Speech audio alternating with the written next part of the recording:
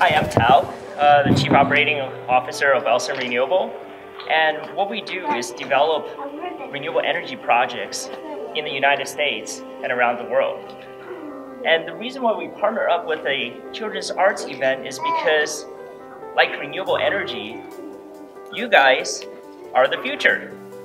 Hi, my name is Sadie Shin, and welcome to the 2017 Alcen Art Show.